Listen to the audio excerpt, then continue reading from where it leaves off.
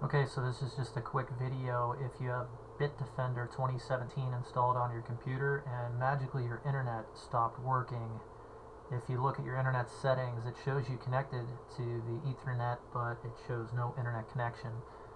It's pretty easy. You just go into Bitdefender, come down here, right click the Bitdefender logo, show,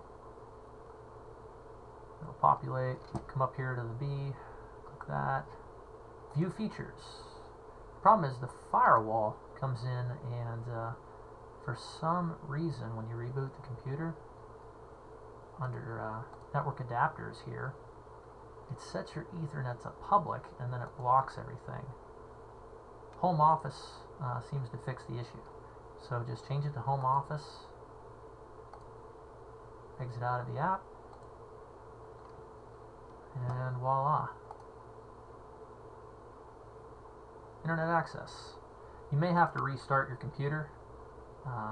That's what's worked for me on about 4 different machines, so good luck.